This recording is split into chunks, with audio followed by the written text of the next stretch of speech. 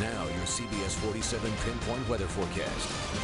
Welcome back, everyone. I'm meteorologist Justin Sacher. Another warm one today, but temperatures are headed up. We've actually still been below average.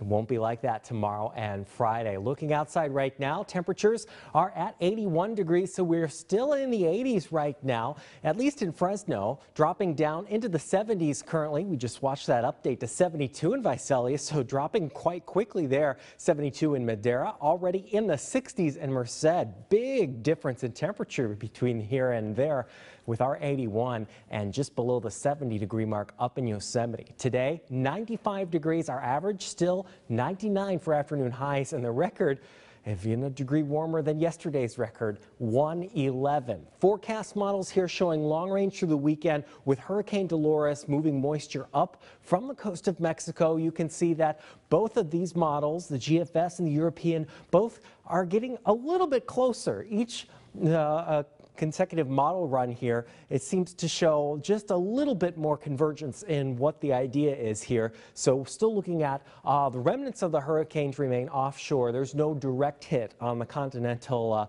North America, but we are looking at probably a lot of moisture getting pulled into California, and the potential for a lot of moisture to be moved into our area and triggering and fueling some strong thunderstorms for the second half of the weekend.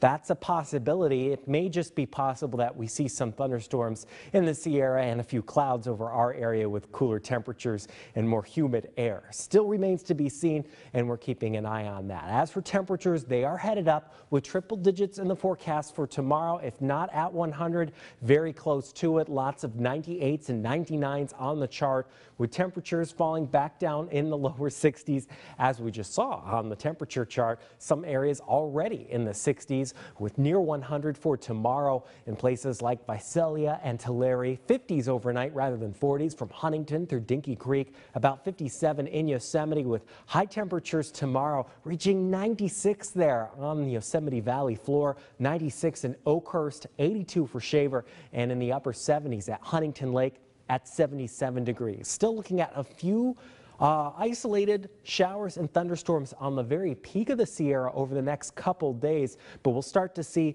stormy conditions affect our area beginning the second half of the weekend, going on to the first few days of the work week next week. This chance is bigger in the mountains than in the valley, but things can change, and we're keeping a close eye on it. With these chances here Sunday, Monday, and Tuesday, looking at between about a 30% chance and a 50% chance for those thunderstorms here on the valley floor.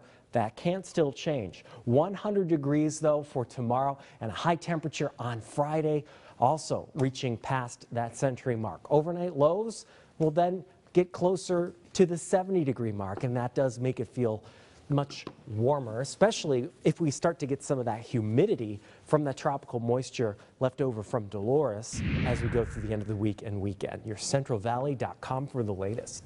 Okay, sounds good. We've been saying it all day. We're keeping our fingers crossed for a little precipitation. We'll take whatever we can get. Hopefully a lot. Yeah, courtesy of Dolores, it sounds like. All right, thanks, Justin. Meanwhile,